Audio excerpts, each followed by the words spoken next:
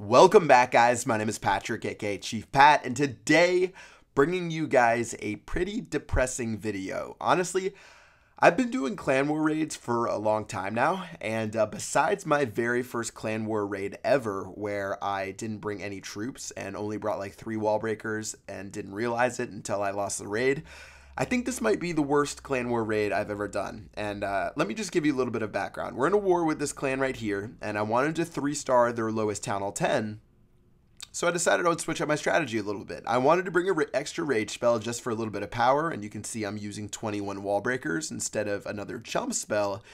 And one more thing, I did this raid at the airport after taking some pills that would help me relax on the airplane and hopefully be able to fall asleep. So that's not a good combination. At an airport, in a rush, taking some sleeping pills, and trying to do a war raid where I'm doing a strategy that I've never used before, and I'm just going to walk you guys through what happened. So first of all, let's start with where I decide to attack. I see this base right here, and you guys have seen me in my 2-week Titan series get really high percentage 2 stars. I've even 3-star bases like this with fully maxed out defenses, fully maxed out kings and queens. Or I guess king and queen, and this guy is nowhere close to that. So I thought, you know, worst case 2-star, maybe I get lucky and get a 3-star. But first of all, look where I'm attacking from. I'm attacking from the side where there's a king on the left and a queen on the right, when I've never done that in the history of doing clan war raids or raids against this base. I always attack from the queen side just because it's a huge pain and it drags your AI out of the base. Anyways, let's just roll the tape and see what happens. So the wall breakers, honestly, you know what, not that bad. I broke open the first compartment. The second compartment right here should break open in a second. I'm going to drop a golem, and then you have to realize that with this base, you have to break down these defenses so your golems just don't go crazy and go side to side with the base. But you know what? Apparently at the airport, that just doesn't matter. And, you know, my king's just going to be dropped. My queen's going in. My wall breakers, wizards, who even knows what I'm throwing on the table. I haven't even dropped a rage spell yet, even though I brought 3 of them for some reason. And finally, my rage spell is going to go down. So by this time, my golems are going off to Narnia on the very top right and on the bottom left because I did no job whatsoever of funneling my troops, and I've dropped a single rage spell in which is doing, I guess, a decent job, but all right. Troops are sort of towards the center. King smacking the gold storage. Dragon's doing work on him. Poison spell isn't doing that much. And then my king, of course, is going to go ahead and run and slap this king over here because I attack from like the worst possible side that you could attack from. So from a base that I thought I was going to through, and then what was this Inferno Tower? Like, what am I doing freezing this Inferno Tower? This raid... All right, just keep rolling the raid.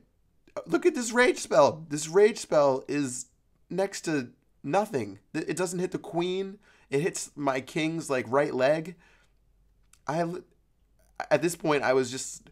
And I was right next to a Supercell employee. She's watching me do this. She's like, are you an idiot? Like, are you paying someone to play your account? So I have my queen...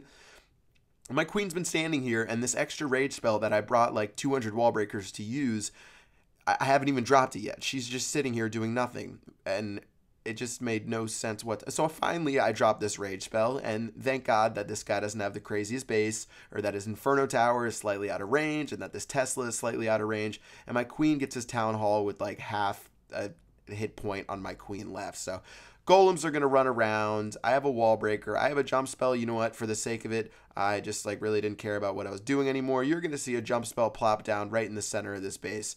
And this probably wraps up the worst clan war raid I've done in my entire life. Like, I thought I was going to 3-star this base.